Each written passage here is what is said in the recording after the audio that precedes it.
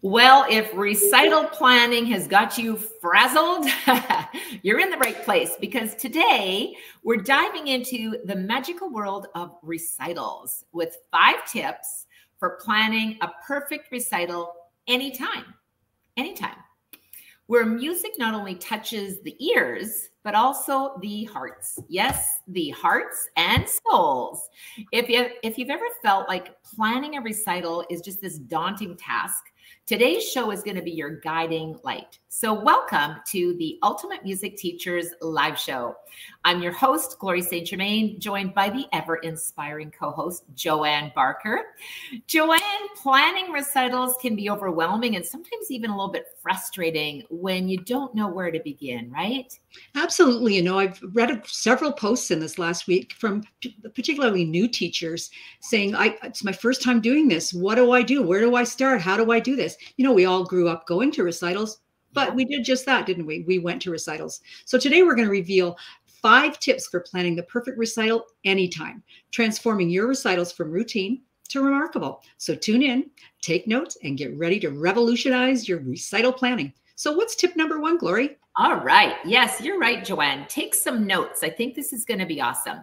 Tip number 1, our first tip is about setting the stage literally.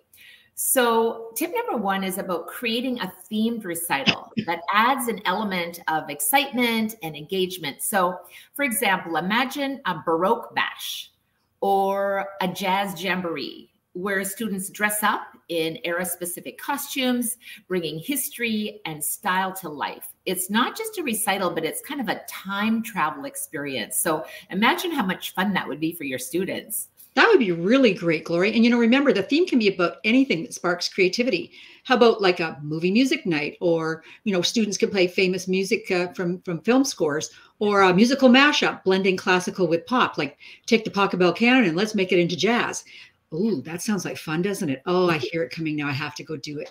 The key is to make it fun and inclusive, yet keeping it not so overcomplicated that you're spending your life planning it. So this is the time of year to start really thinking about it. We want to ignite that passion for performance in our students. It's not just about producing concert pianists in the future, but these students are going to have to apply for a mortgage, or go for a job interview, or give a presentation at school. So we're helping them. These are good life skills to help our students with. And recitals, what I really like about playing piano is you look at the piano. You don't have to stand there and look at the audience, do you? This is true, Joanne. This is true. But I think one of the things that you just said, you know, was just about building confidence in our students and helping them deliver, you know, and develop life skills, right? Mm-hmm. And it kind of segues into tip number 2. And that's when you want to double the fun with duets. So have you ever played a duet with your student or with a friend? Well, a duet recital opens up the doors to collaboration.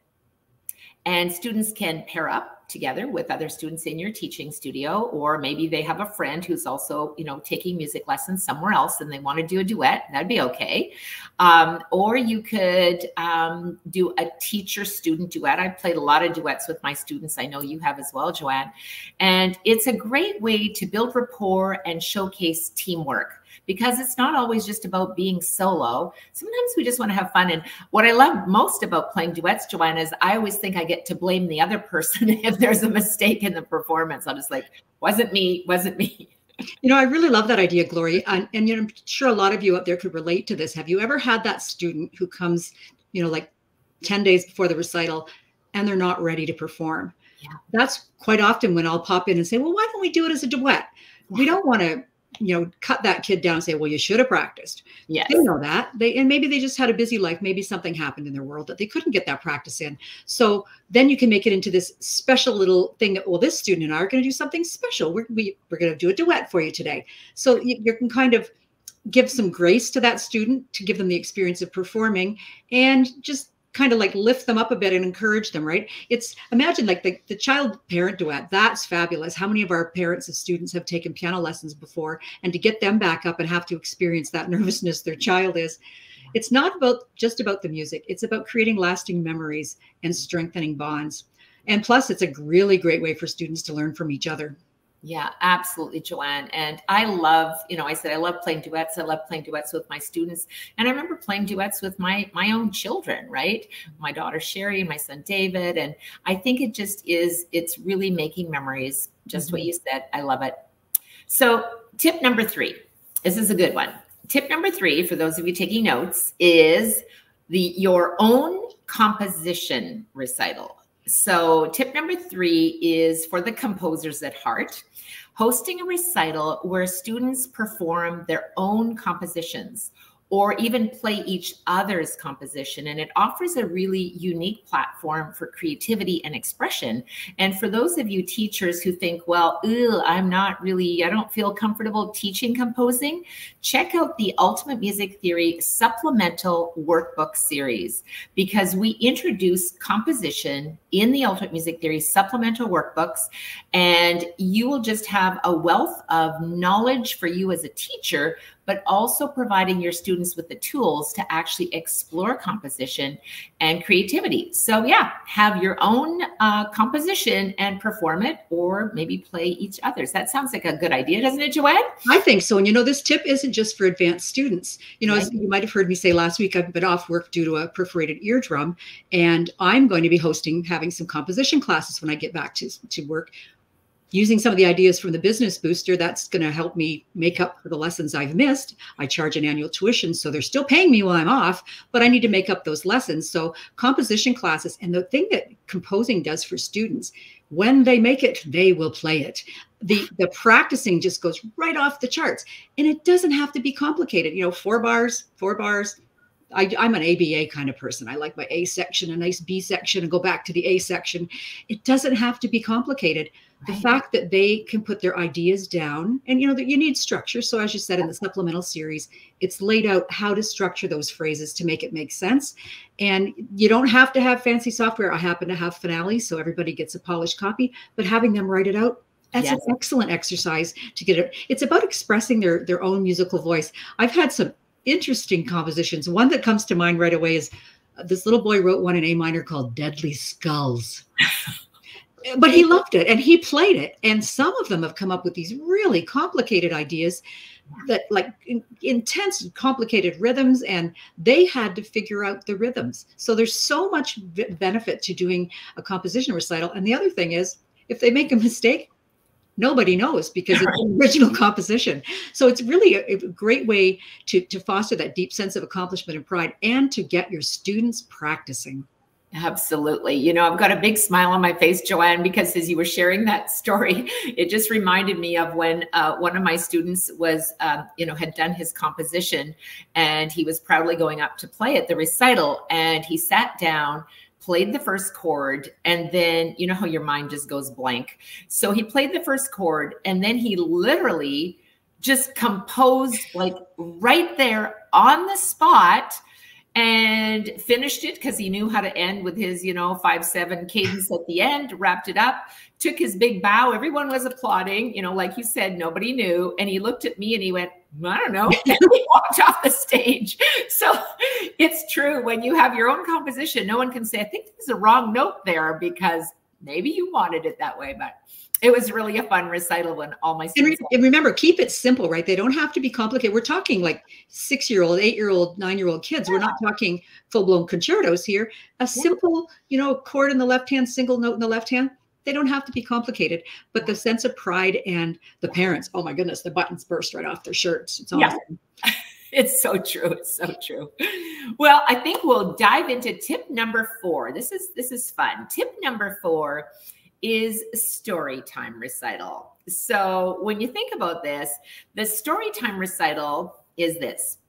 Here's where students share their musical journey or the story behind their piece that they are performing, whether it's their own composition or whether they've chosen to prepare a piece that for performance that was written by somebody else.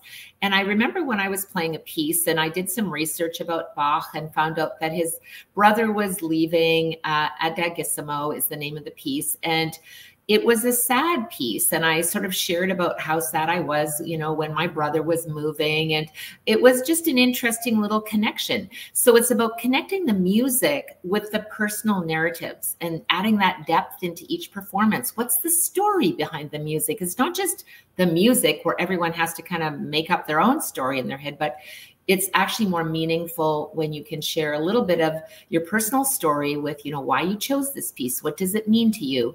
And it helps the audience connect with the music too.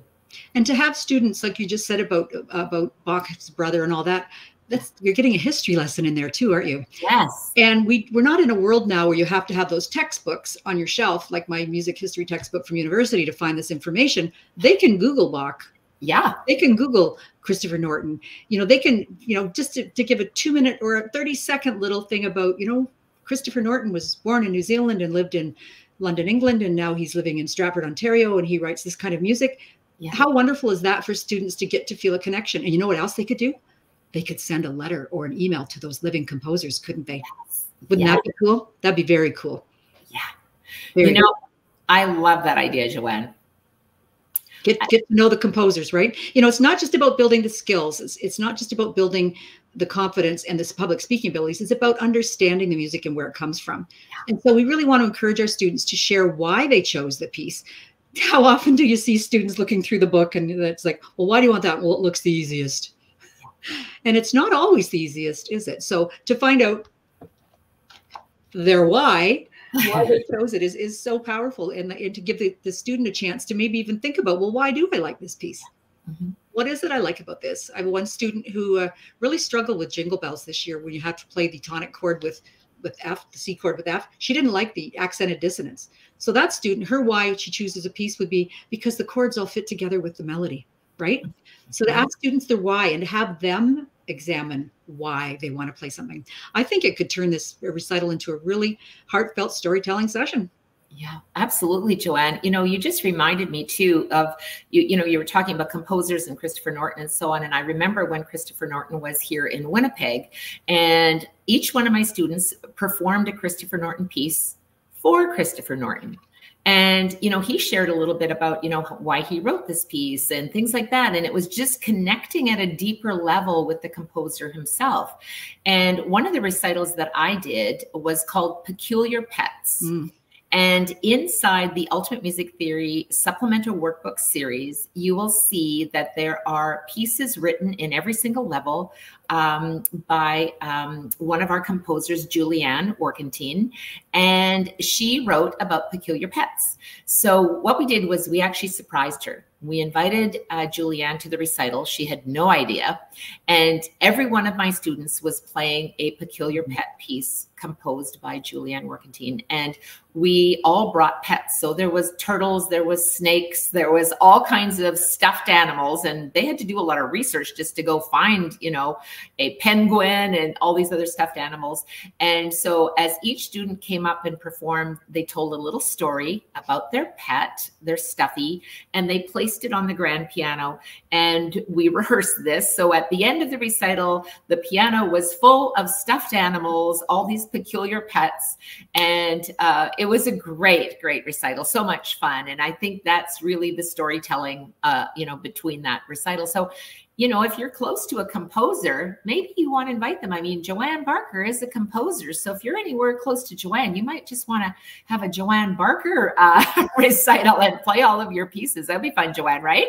Well, it's pretty cool when I started composing my own material for my studio and then thought, wow, this recital, it's all my pieces being played. Yeah. That was pretty amazing. Yeah. And I shared that with the parents too. The music you're hearing today, I composed. And, you know, parents, I think they enjoy hearing that. It's not bragging. It's sharing what you've accomplished and what you've done. So don't feel like you're being boastful when you tell parents that, yeah, I actually composed these pieces. That's okay.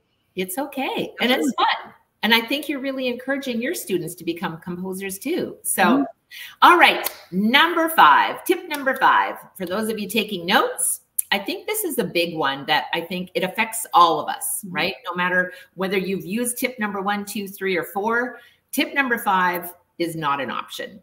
And our final tip addresses the practical side, which is the venue and the pricing.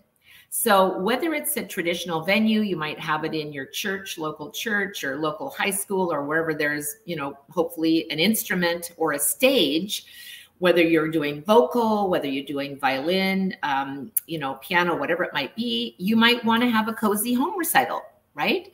Or you might want to have an innovative online recital. I mean, the choice of where you have your recital kind of sets the tone, right? And when it comes to pricing, there's a lot of options here. You can have your recital as a free event.